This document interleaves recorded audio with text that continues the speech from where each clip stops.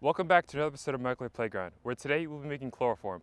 Now, chloroform is one of the most powerful solvents in all of organic chemistry. It can dissolve lipids, waxes, resins, alkaloids, and a whole host of other long, big hydrocarbons. It can also be used as a reagent, such as in the Reamer-Tiemann oxidation, which introduces aldehyde groups to phenols. It could also be made into a dichlorocarbene radical in the presence of a strong base in order to make cyclopropanones. So today, I'm going to show you how to make chloroform using just pool chlorinating liquid and acetone, and this method guarantees the most chloroform for your buck. The materials you'll need are a 4-quart bowl, 1 gallon of 10% sodium hypochlorite, chilled prior to use, table salt, anhydrous magnesium sulfate, a large syringe, and an opaque bottle. What we're first going to do is just pour all of this. We're going to be needing all of this for our experiment. Once again, make sure it is chilled prior to use. You might even want to do a little flash freeze an hour before you're going to actually use it. So you want to store it cold, but before you use it, you want to freeze it.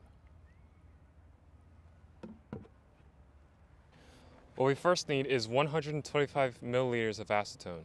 This corresponds roughly to about 1.6 moles.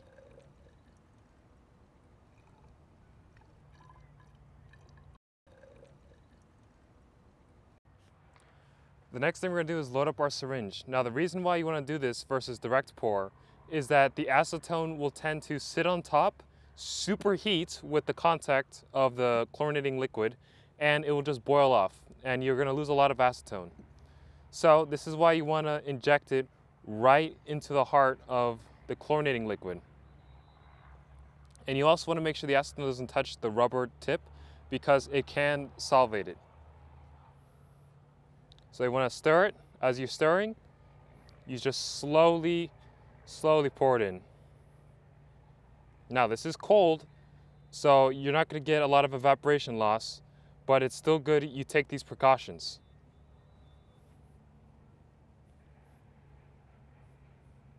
We're going to load up another shot. And then once again, with our strategy, right? Slowly pour it in.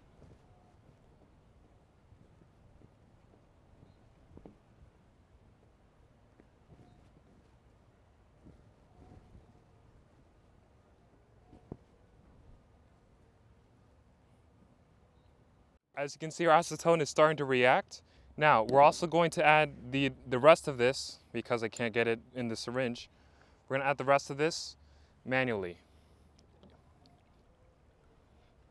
And as you can see also, the green part, it was once fully green, now it's kind of this grayish green, is because the chlorine is being used up as it's making the chloroform.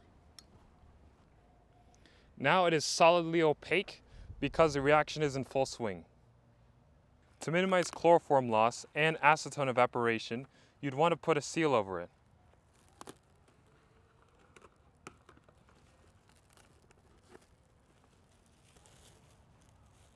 It's going to be kind of hard to unfold with the wind that's going on.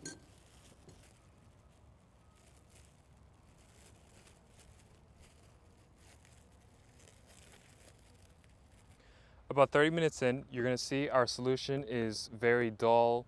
It's light green, but it's not that full concentrated liquid green that you saw a while back. That's because most of the chlorine has been used up. Now, if you zoom in real close, you can see this bubble layer. That's our chloroform made. Now, because it's a 4-quart bowl, you might think this is not a lot of chloroform, but by the surface area alone, we have a lot of chloroform. Now, this is good, but I think we can do better. So, we're going to try to salt out some of the chloroform. So we're going to start adding some salt and just see where we go with this.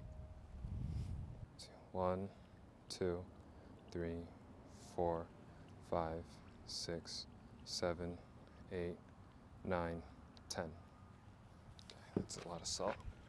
And we're just going to stir it around a bit more.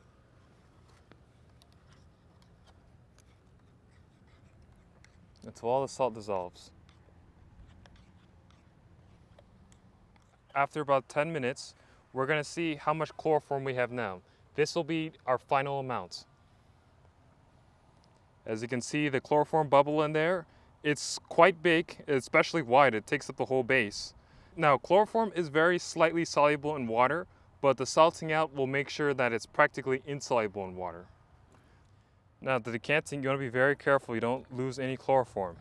So you want to do this very slowly.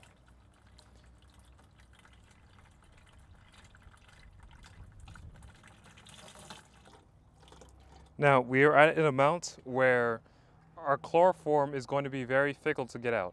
So we have to do some extra processes in order to get this out. Now, it's very important you do all your actions slowly because you don't want to disturb the chloroform bubble. It's surprisingly fragile and it can easily go inside the water solution.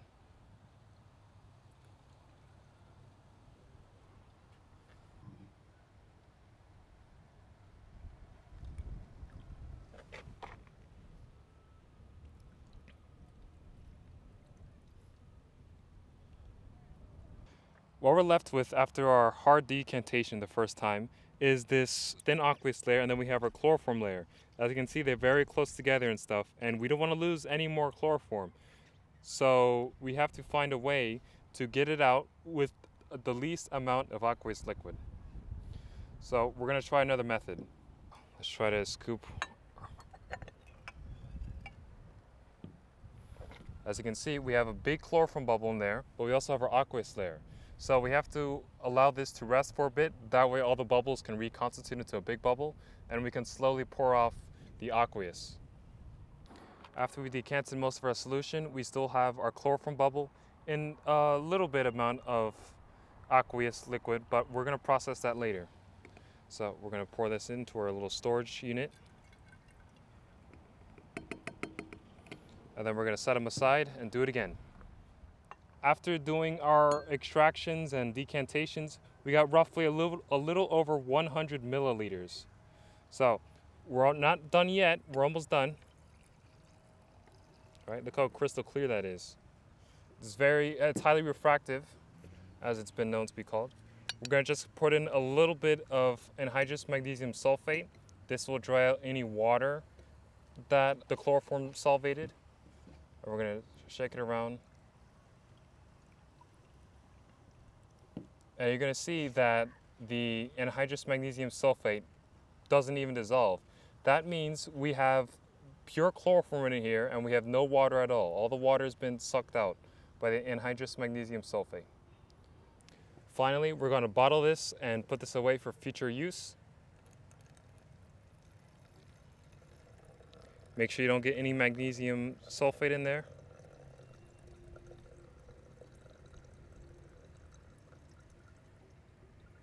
And you might be able to notice the little water bubble that is surrounding the magnesium sulfate. So we don't want that in there, so that will be enough for a decantation. And just like that, we have made chloroform. We actually made over 1 mole of chloroform because of the techniques that we used. Don't forget to like and subscribe, and I hope to see you in the next video.